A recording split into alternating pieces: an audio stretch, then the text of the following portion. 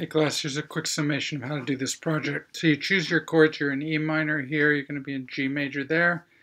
You choose your chords according to these guidelines from the functional map and get them in place and show them to me.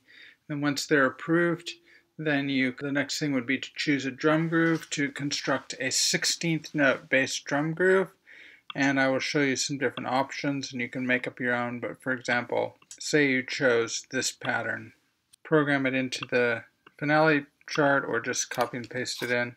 Continue to put it throughout the song. Then once that's all settled, you've made that decision, then you're going to write a groove, a bass groove that goes with the drum part. And the simplest thing to do would be to have the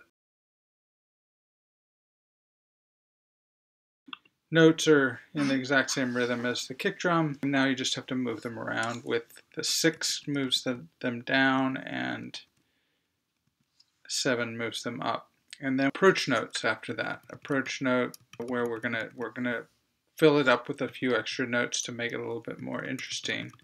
But this is like a good beginning. Once you've got your groove sorted out, which we'll talk about more in class, then you're going to do your melody. And the way you're going to do your melody is you're going to choose one of these pre-done motives and then copy them over. Say I chose this one. Just copy that, bring it over, and then I start changing my pitches around to be what I want. So make a melody, and we can talk about ways to make a good melody. So this is obviously, I'm doing this very fast right now. This obviously is going to require a little bit more care. That's the essence of what you're going to be doing. And here's the way this little part of it sounds.